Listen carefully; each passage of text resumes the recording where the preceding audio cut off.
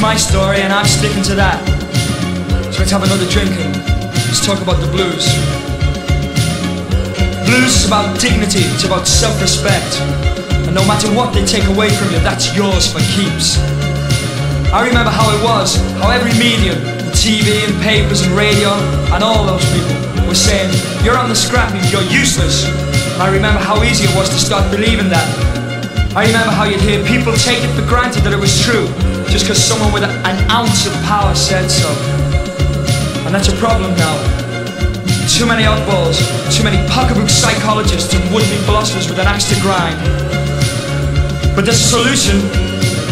It's not easy, but it's a matter of coming to terms in your heart with the situation you're in. A matter of choosing how things go for you and not having things forced upon you.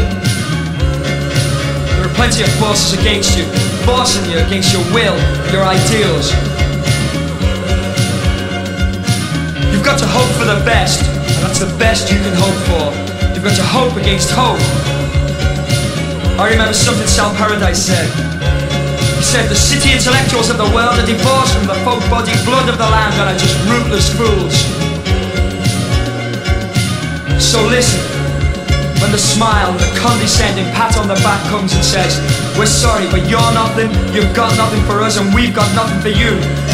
You say no, and say it loud. No! Remember, people who talk about revolution and class struggle without referring explicitly to everyday life, without understanding what is subversive about love and what is positive in the refusal of constraint. Such people have a corpse in their mouth.